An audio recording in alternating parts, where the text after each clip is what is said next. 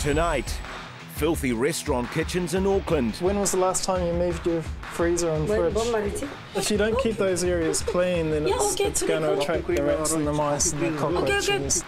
Illegal home kill putting the public in danger. What we see in the conditions in places like this aren't particularly pleasant to think that this is the product that you end up eating. And in Dunedin, a routine inspection upsets patrons. I'm just telling you, don't well do it, otherwise I'll smash that camera on you. A little bit of hostility from the clients of the public house.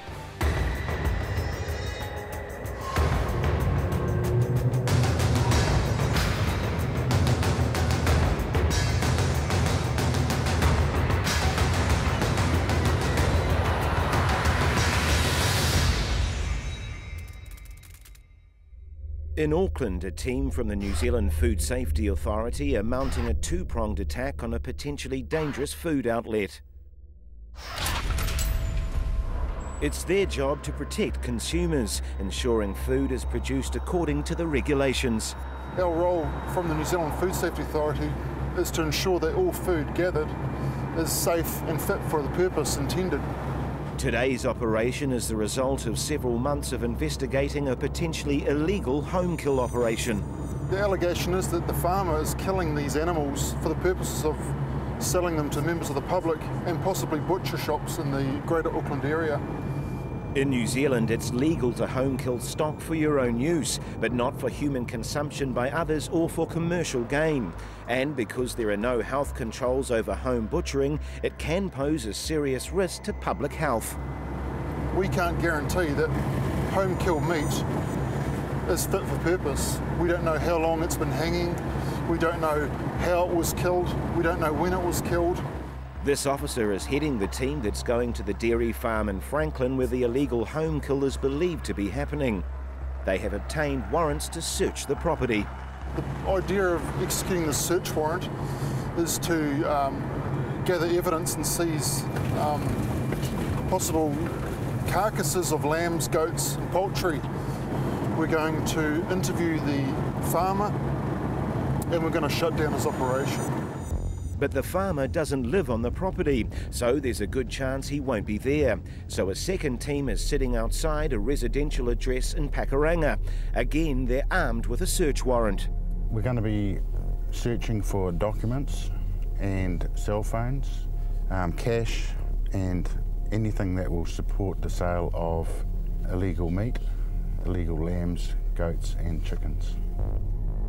If either team finds proof that the farmer is killing stock for commercial gain, then he could be facing hefty fines and even a prison sentence.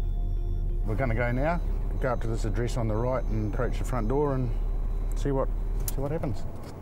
Both teams will serve the two separate warrants simultaneously to avoid any risk of having evidence at either location disturbed. G'day mate, how are you? I'm with the New Zealand Food Safety Authority. The farmer's nowhere to be seen, so the team begin their search. It's the same powers as the police, very similar, okay? But we're not here to upset you, we just want to do our job. In Pakuranga, the second team are about to enter the residential address, where a white truck known to have delivered carcasses is parked right out the front.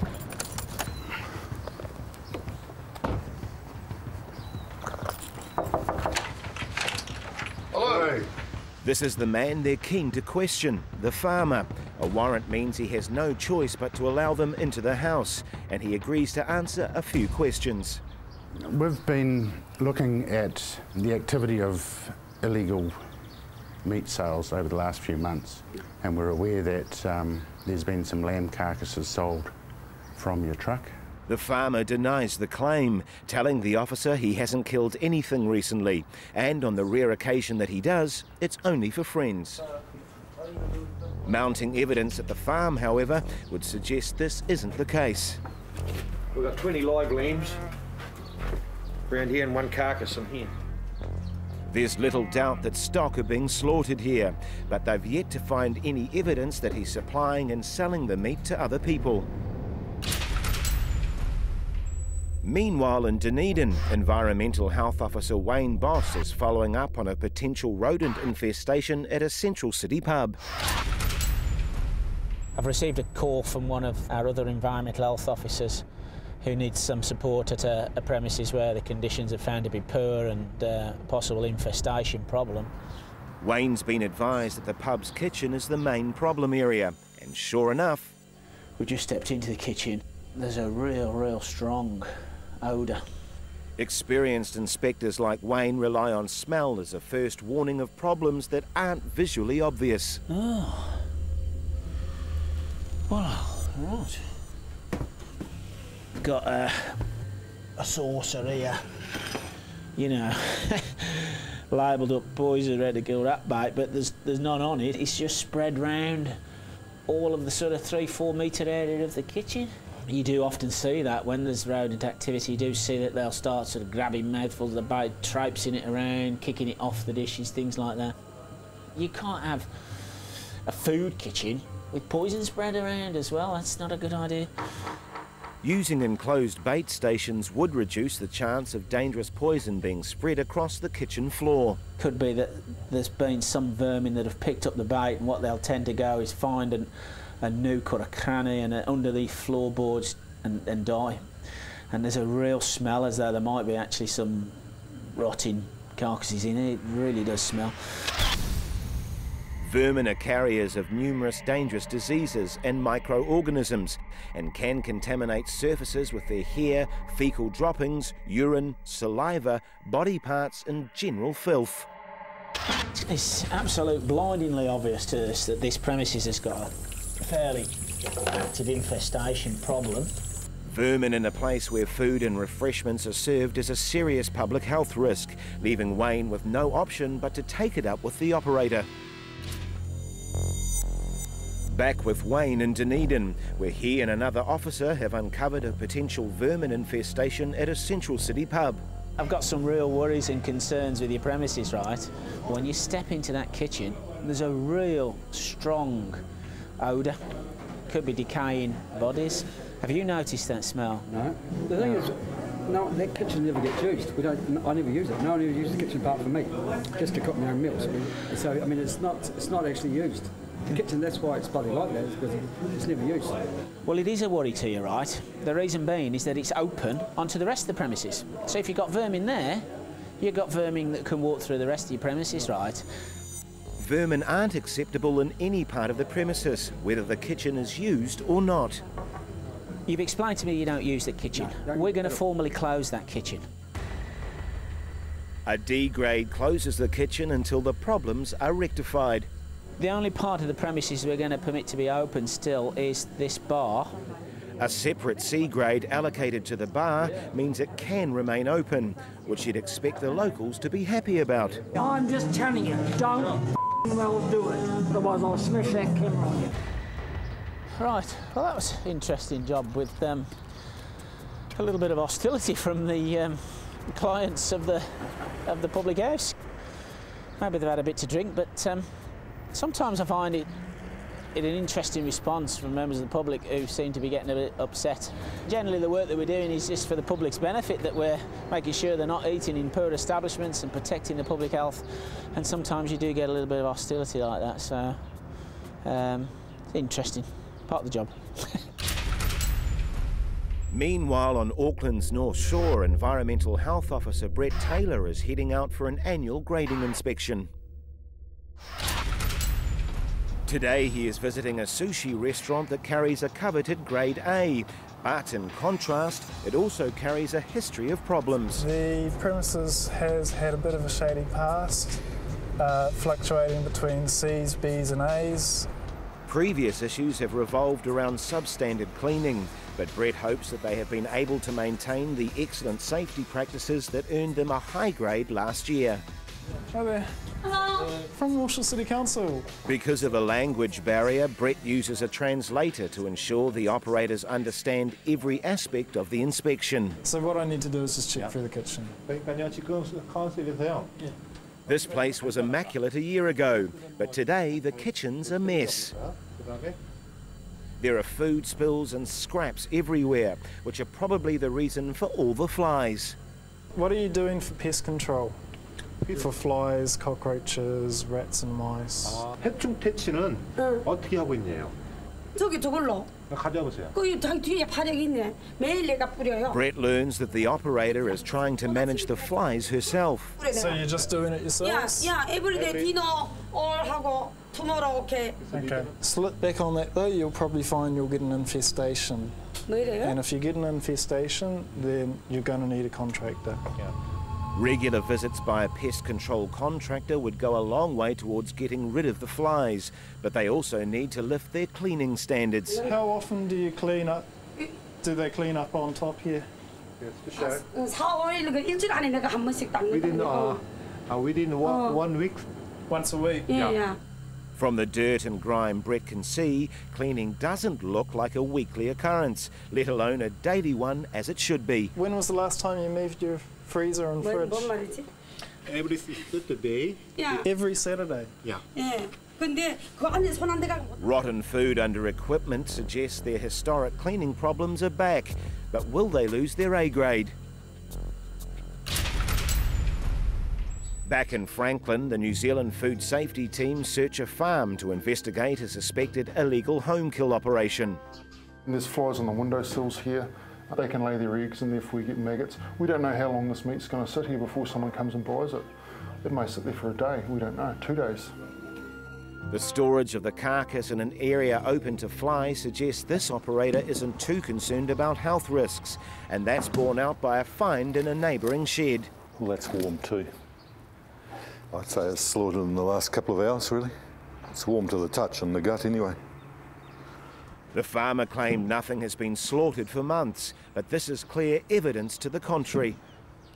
Body's gone, but I mean, there's no sign in here that it was slaughtered here, so it's probably done over in that cow shed, which is pretty unhygienic in terms of milk production. We've got blood down here, indicating that something has been killed or cut down here. If we go up the concrete, there's more blood down here. We've got chains, rope. We've got knives for slaughtering, loppers for cutting hocks off, and a machete for perhaps cutting the neck off. So it's been slaughtered here and then hosed off down the concrete and down into the paddock, and from there possibly been taken in where it's been hung in the other room. Remember, this farm is a legitimate dairy operation, which means it has to comply with certain health regulations. This is a milking shed, it's not a slaughterhouse, and the two don't mix. And the meat's hanging in a room that has the door open. There's at least 6 dogs in the area. We know at the moment that the dogs have been into another part of the farm and dragged out goat carcasses and gut packs. Who's to know that they haven't been nibbling on this lamb that is possibly subsequently going to be sold to a butcher shop in Auckland, who's then going to sell it onto a restaurant, and then the end consumer is going to be eating a piece of lamb for dinner that a dog has been chewing on. So that's why we're here. Animal product intended to be traded for consumption in New Zealand must undergo processing in premises that operate risk management programs, which identify, control, manage and eliminate dangerous risks, and ensure the product is fit for its intended purpose, whether as human or animal food. At the residential address in Pakuranga, the farmer is now saying he kills the animals for his own dog tucker, but that's not how it looks to the team at the farm. If you look up here, we've got an order being made, written on the whiteboard, an order for Sunday for a person with his phone number, ordered 2 male goats, priced at $80 to $90 each. The whiteboard is the clearest evidence yet that orders are being taken and money is changing hands, which the farmer has already denied once. Have you sold any goats? He still insists the meat is for friends, the dogs and his workers.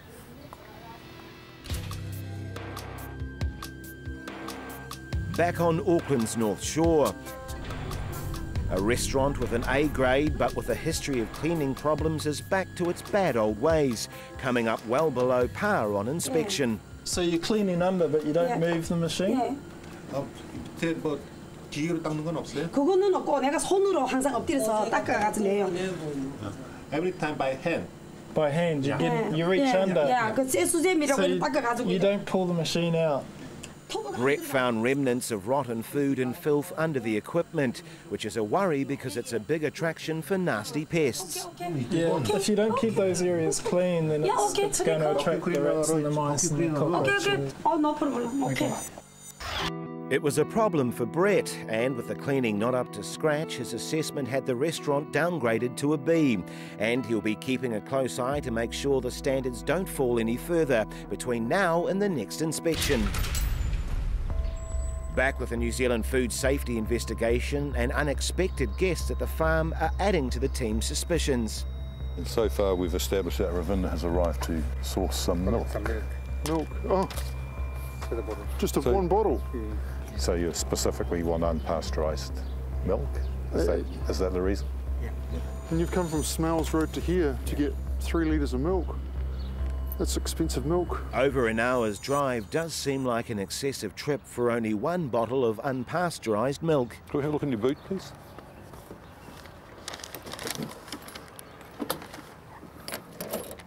What's the bags for? The bags I went to before last week I went to pick a part to get some parts, so I left the plastics there. Did you come here to pick up some lambs? No.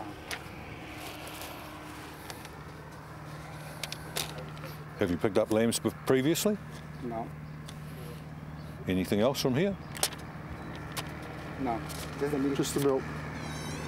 But no sooner does one visitor vanish and another arrives. And like the previous driver with plastic bags in the boot, he has something in the back of his van suitable for transporting meat, an empty box. He claims to be visiting a friend, but he can't even remember his friend's name.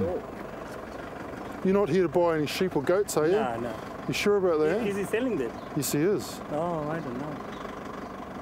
No. If you've come here today to buy home-killed lambs, goats, chooks or any other poultry, if that was your intention today, there is no point in you coming back because this farm is now shut down in regard to the sale of home-killed food. Okay, well if that's the case, then that's fine. Personally, I don't think that's the case. It's not unusual for home kill operators to supply meat to restaurants and butchers, and this could have been a pickup. No parcels in the van, empty cardboard box. How big is the cardboard box? Big enough. Big enough for a lamb? Oh, yeah. There's also a house on the farm which the team now start to search. We were just going through all his records and documents, and we're basically looking for phone numbers relating to butcher shops, or orders made from members of the public with phone numbers, orders, things like the amount of goats or lambs or chickens that they're after, the price they're going to pay for them, when they're going to be delivered. Hopefully we'll find all that here because all those records are kept on the kitchen table. Let's see, he bought 31 sheep on the 20th of this month. 4, 7, 8, 9, 14 ewes and rams. Another bunch of ewes on the 20th of last month. 58 lambs then. 58? 58 lambs on the 20th. This number is nothing out of the ordinary for a beef and sheep farmer. But remember, this is a dairy farm. When you're milking 170 cattle a day, twice a day, you'd have to say that farming sheep would be the least of your worries. Back at the house in Pakuranga, the officer is still pushing for more details from the farmer. Can you level with me? Have you sold to any butcher shops in Auckland? Finally, the farmer admits to some involvement in sales. And the questioning concludes so the officer can search for other evidence. First stop, the white truck parked out the front, known to have been used for deliveries. A little bit of discussion, as you can probably tell, but it's okay, it's fine. Here's some goat carcasses. There's 4 there.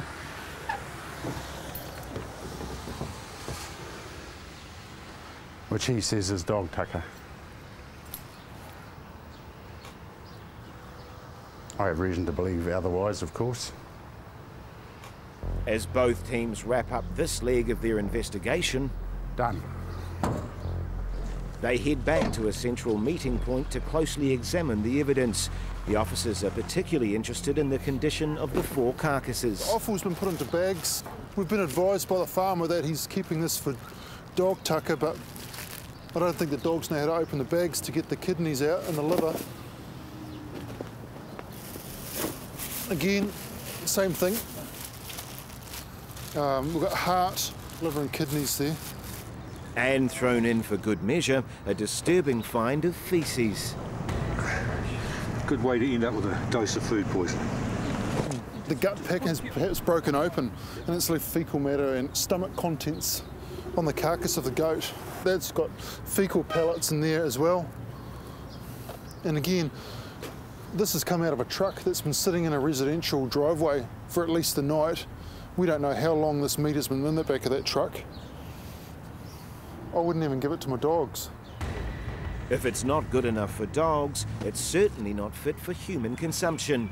Over the last few years, there's been a good number of prosecutions for sale of non-complying product, and the level of fines has been increasing each time that we put somebody before the court. So the whole idea of it is to make a deterrent, really. And that's exactly what's been happening. So we've been quite pleased, really. After several months of investigation, it's been a successful day for the New Zealand Food Safety Team.